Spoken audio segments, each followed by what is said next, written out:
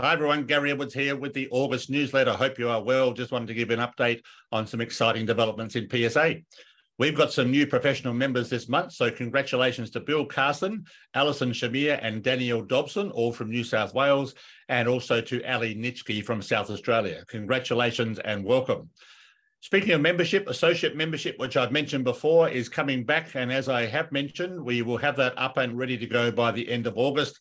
There's a lot happening behind the scenes, so we're just making sure that we've got all the documentation and the website, etc., all set up, ready to go. And we'll let you know as soon as we are able to get you to register as an associate member. So in some very exciting news, we have been able to identify and enter into a contract with our new association management provider.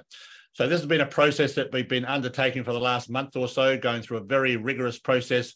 We had 3 really strong applicants and we went through referee checks and interviews, and we've decided on a company from Melbourne called Finehouse.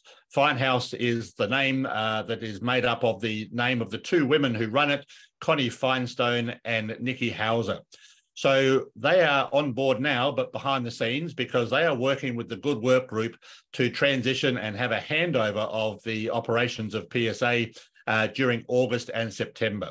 So the Good Work Group are still providing the secretariat services at the moment. And from the 1st of October, Finehouse will take that over. And so for the next 2 months, it's about making that transition happen.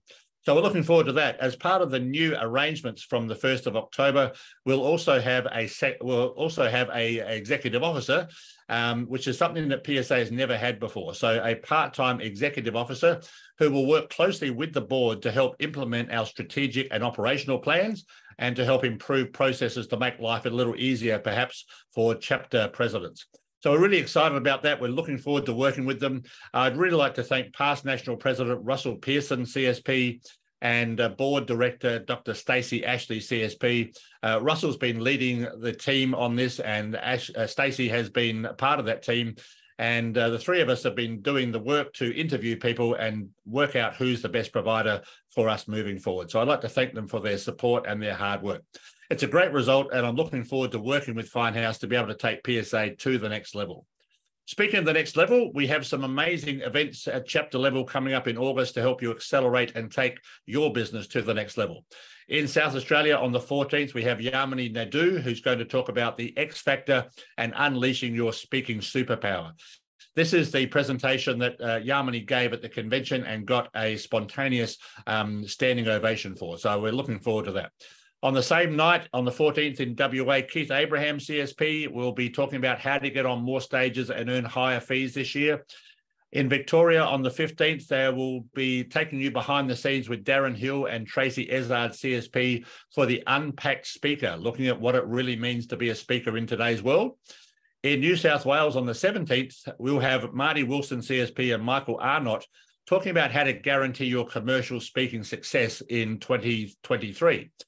And on the 19th of August in Queensland, it's Yamini again. She'll be up in Queensland this time, doing a full-day program, half on the X Factor speaking superpower, but also turning you into a storytelling superstar.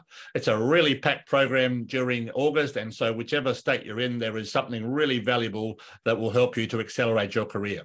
On top of that, we've got the national webinar on the 23rd of November with past national president and Nevin Award winner Brad Tonini, CSP.